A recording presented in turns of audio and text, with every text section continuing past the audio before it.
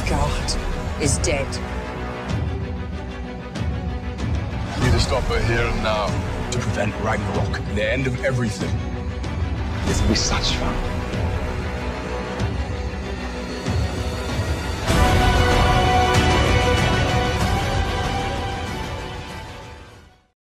Light it up, light it up, light it up. Light it up, light it up, light it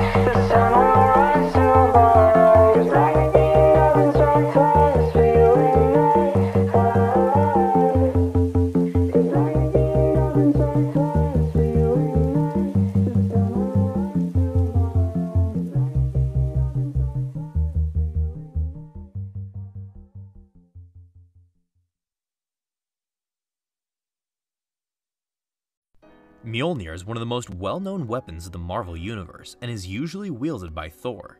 It is made out of Uru metal, which is a special type of metal that can hold enchantments. Mjolnir was created by dwarves from Nidavellir. To create such a weapon, the dwarves needed the heat of a star to heat up the forge that was able to melt the Uru metal and shape it to the desired weapon. Despite how well built Mjolnir is, the legendary weapon has been destroyed or broken quite a few times, and in this video we will be talking about 10 times that this has happened in the comics. For the purposes of this video, we will be focusing on just these 10 times it has been destroyed, and they are in no particular order. Thor was on a quest to learn more about the past through questioning the Eye of Odin.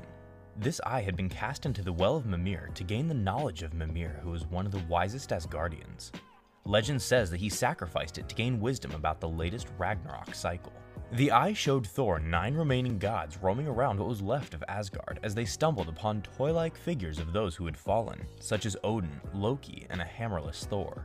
Modai and Magni, who were both sons of Thor, were walking around and came across their father's famous hammer Mjolnir. They came to the consensus that it was too dangerous to have around their new world. Together they threw it down to Midgard with such great velocity that when it hit the ground it changed the flow of water in the river known as the Rhine. Not only was the flow of water altered, but Mjolnir itself was transformed into gold due to the pressure from the impact. This time, Lady Thor was fighting Mangog, who was the physical manifestation of the hatred of billions of beings that Odin had killed in the past. During their battle, Mangog tried to convince her that she was fighting for no reason, and that she should even hate the gods. So by simply stepping aside, he could do what he did best and kill gods. She kept fighting Mangog, and to put an end to things, she tied Mjolnir to the chains that once bound the wolf Fenris, whispering, "Fly true, my friend, fly like the mighty storm you are," and threw the hammer, dragging Mangog into the sun, destroying the hammer. Witnessing this, Thor Odinson was furious about what she had done and began to yell at her, letting her know that she had just killed herself. Jane, however, knew exactly what she had done, and knew that their time was limited before she turned back into her mortal state. Odinson kissed Jane as she turned mortal in his arms and passed away. Thor found himself looking around for Loki's enchanted Norn stones. However, the god of mischief had a plan to stop him. Nearby, there was a greedy Norse artifact collector who had been manipulated by Loki, leading him to find Thor. He then used sleeping darts to knock out Thor and brought him back to his camp, tying him up hoping that he could pawn him off for some money. The hunter was then led to a temple that was holding the destroyer armor. Through Loki's powers, the collector's soul was transferred into the armor, bringing it to life. Just as the destroyer was possessed, Thor broke free and made his way to the temple to stop the man before he could get there, but he was too late. When Thor got to the temple, he noticed that the man was not moving, implying that his soul had already been transferred. Just as he discovered this, he was attacked by none other than the destroyer. He hurled his hammer just to come to the realization that when Odin had put the enchantment on Mjolnir, he had made it possible for the destroyer to lift as well. The destroyer began fighting him with his own weapon until Thor finally got his trusty hammer back after it was thrown at him.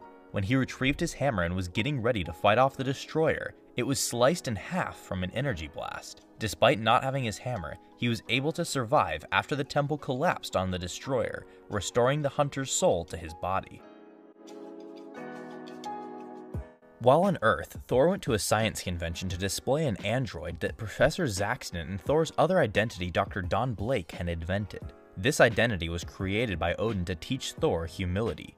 The invention had a short circuit, however, turning its indestructible skin into shrapnel. Thor took action, wrapping the android to Mjolnir and threw it high in the sky so nobody would get harmed. Professor Zaxton was thrilled about how strong the android was and had a new idea that would make a device that would make carbon copies of whatever it was aimed at. He would need the help of Dr. Don Blake to make some minor adjustments, and after a lot of thought, he decided to help him out on the condition that he would be given the location of Jane Foster. Thor wanted to attack the professor, but knew that he couldn't attack a civilian unless it was for self-defense, so he chose not to change into Thor and to beat the information out of Zaxton. After a long night of working on this new machine, it was time for it to be put to the test. Zaxton went to a nearby alley to test it on cats. To his surprise, it had worked. Once the machine worked, the location of Jane was revealed to Blake. Finding out the location of Jane, Blake transformed into Thor to go rescue her. Immediately, the professor pointed the duplicate machine at Thor and copied him. To give his copy the upper hand, he gave it an extra hammer as well. Thor busted out of the building to have space to fight off the copied version of himself. The copy began to spin the two hammers and then threw them at Thor. He became confused that when he was hit by the two copies of Mjolnir, they were instantly destroyed and vanished, but he had felt nothing. He realized that the inscription on Mjolnir said that whoever should hold this hammer, if he be worthy, shall possess the power of Thor. He discovered that the copies were not worthy, so it didn't matter how many hammers they had, they stood no chance. Just a disclaimer that this one is more of a bonus round, as it is not truly Mjolnir that is being destroyed, but still Thor's hammer in this instance. In an alternate reality, on Earth 2149, there was a virus going around, turning everybody into zombies. Now with a world full of brain-hungry zombies, nobody was safe. The Silver Surfer turned up to be next on the menu for the starving zombies as he fought off a fleet of heroes. Thor, becoming unworthy from cannibalism, could no longer lift Mjolnir, so he found his Walmart brand hammer, which was a pole with concrete attached to it. As the Silver Surfer was going by, Thor smashed his wannabe Mjolnir across the surfer's head. To the celestial Arishem, the planet Pangoria was classified as a failure. As one of the two celestials that could judge the planet's civilization and decide the people's fate, Arishem appeared on Pangoria with Exitar the Executioner, ready to destroy the planet. Thor knew that he would have to think outside of the box to defeat a celestial in order to save the people. He decided to take down the Executioner in hopes of preventing any destruction. He then flew up to his foe's head with his trusty hammer and struck the Celestial as hard as he could, leaving only a small hole in his armor. Knowing how durable the Celestial was, he decided that he should enter the hole and attack its unprotected head to bring it down. To his surprise, the Celestial did not have a body-like structure on the inside. The only way to destroy Exitar was to channel the godly life force which granted all Asgardians immortality. As well, Thor reinforced Mjolnir by wrapping his legendary belt of power around it, which doubled his strength and could channel the energy needed to defeat the Celestial. With all his reinforcements, he hit the membrane of the Celestial, causing a violent explosion at the cost and destruction of his faithful weapon. When Thor and Loki were in their childhood, Odin decided to give Thor Mjolnir, and this only sent Loki into rebellion, which paved his path to become the god of mischief and to stir the pot for the rest of the gods. While looking back in time, Loki was able to find the mold for Mjolnir, and devised an evil plot to get back at the gods and become ruler over all. When Loki and his followers showed up to confront Thor, they had multiple hammers made out of the Mjolnir mold, but did not possess the enchantment that was placed on Thor's by Odin. One of Loki's followers, Ulik, who was a war-driven troll, and Fenris the wolf, jumped down from their ship and struck Thor and his hammer, Mjolnir, which caused a big explosion that sent everyone flying back injured. In the midst of the explosion, Lady Sif lost her arm. This brought Thor to the breaking point, and he went to destroy the two foes. Heimer the Giant jumped in to stop Thor as all the hammers collided at once, causing an even larger explosion that destroyed the one true Mjolnir. At another time, Odin sent a scout named Lonkar to explore beyond the 9 realms. Lonkar found Narcissan, a city of gods which seemed to be the polar opposite of Asgard, full of darkness. While exploring the planet, he was attacked by a dark god named Sauron. Fortunately, Lonkar was one of Asgard's greatest warriors, and he was able to slay Sauron. Another dark god named Parakeus let Lonkar go so that he could warn Odin about the war which was about to come to Asgard. The war began between the two with heavy casualties on both sides, though the dark gods came out on top. Odin was given the opportunity to join the dark gods so that his sons could live, but declined the offer and was willing to fight to the death. Thor threw his father a spear, giving him the motivation to push himself to defeat them. Odin then banished the dark gods to the furthest reaches of the universe. Later, while away from Asgard, Thor was told that the dark gods had escaped and were holding Odin as a prisoner. Thor arrived in Asgard to find that not only Odin but Baldur and Sif were beaten and held captive. Parakeus was then given the opportunity to go head-to-head with Thor. Parakeus began by sending an energy blast at Thor, but it wasn't enough to hold back the god of thunder. Thor threw Mjolnir at the dark god, but it was simply sliced in two by his scythe. Loki, the god of mischief, was back at it in an attempt to bring the downfall of his brother Thor. This time by bringing back his grandfather Bor to New York with an enchanting spell that made Bor see everyone and everything as a demon, which put him on edge, ready to cause mass destruction. When Thor arrived at the scene to stop the menace, he noticed that he was wearing Asgardian clothing and beckoned that he came in peace. This didn't stop Bor whatsoever as he began to charge at Thor. When the two collided, they were both astonished by the other's power. Thor realized that he was hit by the power of a god because no mortal could have survived such a hit. Bor thought that Thor had stolen the power of his son Odin, which only made him want to avenge his son even more. The two went back and forth, landing significant blows. When Bor was down, Thor threw his hammer at him, but was in awe when his hammer was stopped in its tracks by Bor. Thor eventually had enough and unleashed his full power and potential, and struck Bor, bringing about the death of his ancestor along with the destruction of Mjolnir.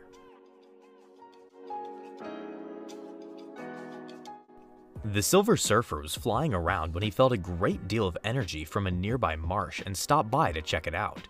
He stumbled upon a peculiar wand, but it didn't grant him any added abilities or powers, so he tossed it back on the ground where he had found it. When the wand hit the ground, the Molecule Man began to transform from the substance of the earth. Molecule Man wanted to know who the Silver Surfer was because of the surfer's energy that was detected when the Molecule Man was still within the wand. When the Silver Surfer talked about Galactus, that sparked the Molecule Man's interest, and he wanted to hear his origin story.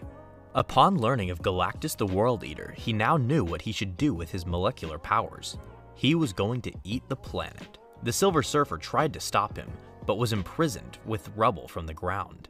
The Silver Surfer's board began flying all over Manhattan to find the Fantastic Four, when a couple of the Avengers noticed the board and realized that the Fantastic Four were away at the time, so they decided to investigate it themselves. They followed the board back to the Silver Surfer and freed him. Thor, Iron Man, Captain America, Tigra, and the Silver Surfer made their way to stop Molecule Man.